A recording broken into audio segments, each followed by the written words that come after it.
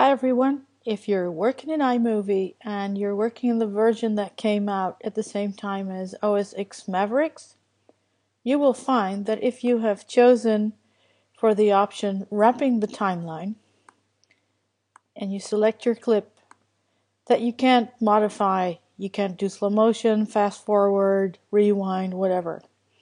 Okay, now some people think that you need to turn off wrapping the timeline, but you actually don't. Here's how you go about it. You select your clip, you go to Window, you show Clip Trimmer, then you choose which part you want to edit, and then you go to Modify, and then you get to change it if you like.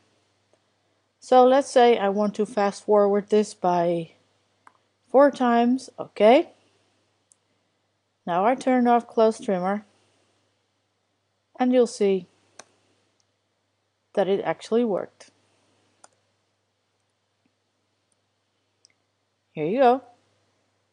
And that's how it will work, even if you have wrapping turned on. That's it, folks. Bye-bye.